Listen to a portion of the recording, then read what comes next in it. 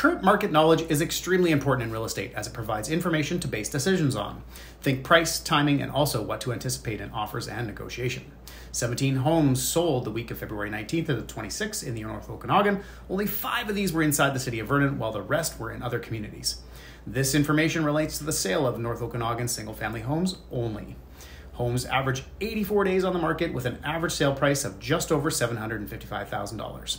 2 homes sold at the list price and 3 above asking. But on average, however, $17,865 was negotiated off of the list price. The number of homes currently listed is 214. Even though the number of sales this week was at its highest this year, the number of homes coming onto the market and the number of homes leaving the market has kept the inventory at a consistent and relatively low level.